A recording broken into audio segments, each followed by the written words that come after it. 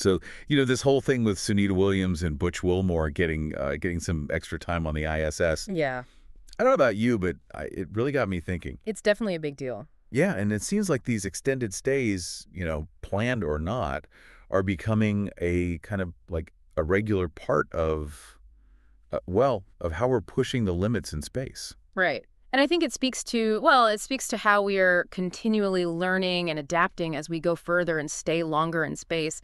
What might seem like an unexpected hiccup is actually more like, a stepping stone in this grand journey of exploration. You got it. And I think that's what we're really going to dive into today. We're cutting through the noise, so to speak, and getting right to the heart of the matter. Our mission, should we choose to accept it, is to explore the history and the reasons behind those really long space flights. Absolutely. We're going to break it down, make it easy to digest, and hopefully spark some really interesting thoughts. Definitely. And our main source for this deep dive is this really insightful article that lays out the major spaceflight records and why those records are so important. It gives us a fantastic look at how far we've come and where we might be going. Yeah, it's a great overview of, the evolution of long-duration spaceflight and the critical role it plays in our future ambitions, especially when we talk about, venturing further out into the solar system. Okay, so let's jump right in. When we talk about long stretches in space, the name Valery Polyakov comes to mind. 437 days straight on Mir. That's, that's almost a year and a half. Right, a truly remarkable feat of human endurance. That mission, it ran from 1994 to 1995, and it was a real trailblazer. The main purpose was to study the effects of long-term spaceflight, basically simulating a crewed mission to Mars. That's wild. Simulating a Mars mission back then, they were really ahead of the curve. And then more recently, we had Frank Rubio's 371-day mission on the ISS, wrapping up in 2023. Yeah, that one made headlines. The longest single space flight by a U.S. astronaut. What made that mission especially significant? Well, for starters, Rubio's mission was only supposed to be 6 months long, but then they ran into some issues with the Soyuz spacecraft and they had to extend his stay. It was a real-time demonstration of how important it is to be adaptable, have those backup plans in place when you're dealing with the unpredictable nature of space travel. Yeah, it was a true test of adaptability. So we see Polyakov's mission, which was planned to be a long one, and then we have Rubio's mission, where things, well, they didn't quite go according to plan, but they adapted. And there have been other significant single missions as well, right? Ones that have really pushed the envelope. Oh, absolutely. Just before Rubio, we had Mark Fonde Hay, who spent 355 days on the ISS from 2021 to 2022. And of course, there's Scott Kelly's one-year mission back in 2015 and 2016, where he spent 340 days in space. And that one was really interesting because NASA used it to study those long-term impacts, comparing Scott's health and even his genes to his twin brother Mark, who stayed on Earth. Right. The twin study. That was fascinating, really groundbreaking stuff, helping us to understand all those subtle ways our bodies change in space.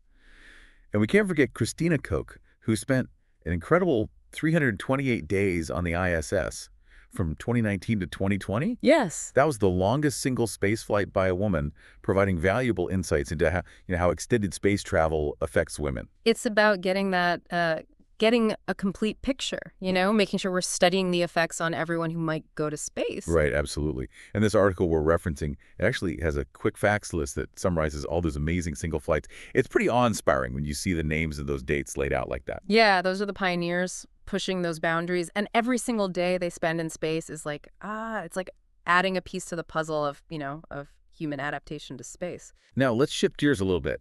Beyond those long single missions, there's another way to look at this. Cumulative time. The total amount of time an astronaut has spent in space over their entire career. It's a testament to their dedication, right? It is. Spending that much time in space over multiple missions really shows a commitment to pushing the limits of human spaceflight. And it's not just about, setting records. It's about those repeated exposures to the space environment, that ability to bounce back and adapt again and again. And Oleg Kononenko, he's the current record holder. Can you believe this? 11,111 days over multiple missions. That's more than 3 years in space. Wow, 3 years. It's mind-boggling to think about. And it's incredible that he's still actively contributing to the ISS program. All that experience, those long-term observations, it's just invaluable for understanding how humans adapt, how we change over time in microgravity. Absolutely. We're getting those long-term data points, insights into things like, bone density, cardiovascular health, and even those subtle changes in cognitive function that can happen after extended periods in space. Right, and he's in good company too. Gennady Padalka has an incredible 878 days, and Sergei Krikalev, he's racked up 803 days. Yeah, these are the veterans, the cosmonauts who've paved the way. And on the U.S. side, we have Peggy Whitson with the record at 675 days. She's a legend. And Jeff Williams also clocks in with a very impressive 534 days. They've practically made the ISS their second home. They have. And again, that quick facts list, it's not just a bunch of numbers. It really drives home the magnitude of what these individuals have accomplished, the sheer dedication and the sacrifices they've made to advance our understanding of what it takes to live and work in space. Okay, so we've talked about the who and the how long, but let's get to the why. What's the driving force behind these extended missions? What's the big picture here? Well, it boils down to this research. Before we can even think about sending humans on those deep space missions, especially to Mars, which is it's like the ultimate long-duration spaceflight challenge. The big one, yeah. Right. We need to understand in detail what happens to the human body during long periods in space. So these missions, they're not just about breaking records. It's about gathering that crucial data Yeah. that's going to make those future missions possible, right? Exactly. We need to know how microgravity affects our bones, our muscles, our cardiovascular system. We need to study how radiation outside of Earth's protective atmosphere, how that impacts the human body. And we need to know how to deal with the psychological challenges of isolation, of being in a confined environment for months or even years. Yeah, the mental aspect of space travel, it's a whole other layer of complexity.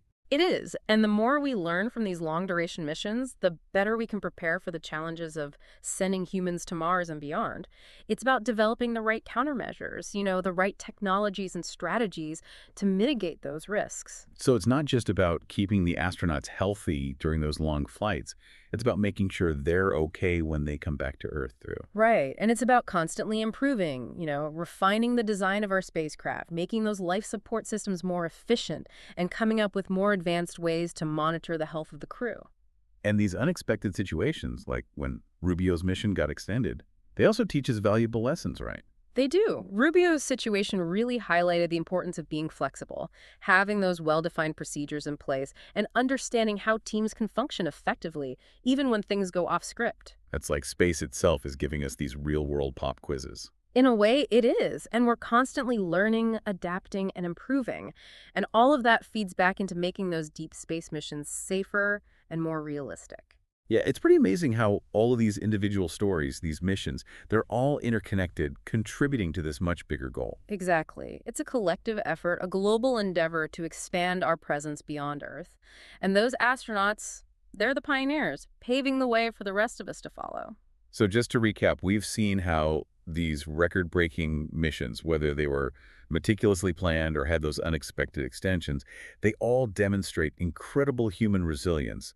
And they're absolutely vital for making those interplanetary journeys, those dreams of reaching Mars and beyond, a real possibility. Right, and it's about more than just, getting there and planting a flag. It's about understanding how to do it safely, how to protect the health and well-being of those brave explorers who are venturing out into the unknown. Yeah. It's a really exciting time to be following space exploration with all these new discoveries and ambitious plans for the future. But it also makes you think, with all the challenges we've talked about, the physical, the mental, the technological hurdles, what do you think are the biggest ethical or practical concerns that we as a species need to address? To make sure that long-duration space travel isn't just something we can do, but something we can do responsibly, sustainably for everyone who might want to go out there is a big question, one that's worth pondering as we set our sights on the stars. It is. There's a lot to consider, and those conversations need to happen now as we're taking these big steps towards becoming, a true spacefaring civilization. Absolutely. It's a fascinating time, full of challenges and opportunities. I'm really excited to see what the future holds. Me too.